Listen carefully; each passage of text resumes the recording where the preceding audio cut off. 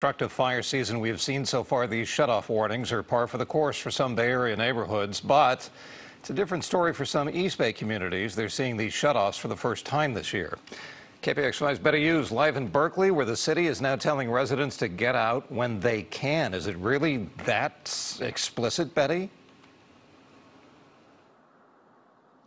It is an advisory, Brian, from the city of Berkeley. You know, this is the first time that PG&E has included Berkeley in its public safety power shutoff event this year. So residents, some of them are taking it very seriously, and they have already left this city.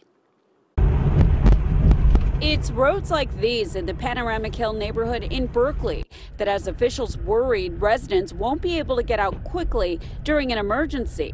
So the city is urging people to consider leaving before Sunday afternoon. We would love to evacuate, but, you know, where do we go? And, you know, it's kind of expensive. The kids have school on Monday, so it's not exactly that easy to evacuate. We packed a bag. Current forecasts project winds in the area to be as strong or stronger than those present during last year's Kincaid fire and the 2017 Wine Country wildfires. The more that people pre-evacuate, the more easier it would be for people to evacuate and for fire engines and police vehicles to get up those very narrow streets. To prevent the chance of sparking wildfires, PG&E could black out customers in much of Northern California and every Bay Area county except San Francisco starting tomorrow morning. We obviously recognize that power outages present hardships, especially during challenging conditions. That's why we try to make these events as small as we can. And when they do happen, we make them as short as possible. After receiving customer feedback, PG&E said this year it's improved its notification system and is able to provide more detailed information. I don't have a plan, to be quite honest, but if it happened, I would certainly try to go to the south of Berkeley.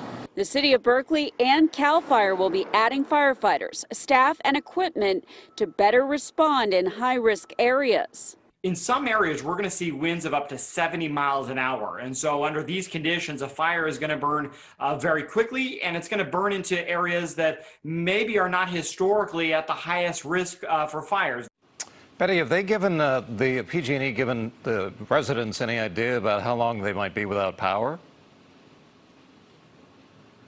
Well, PG&E says it expects to get the all clear by noon on Monday. It will then have to inspect its equipment, and then it plans to start restoring power to residents Monday night, and this could go into Tuesday. Brian? All righty. That's Betty Hughes. Thank you, Betty.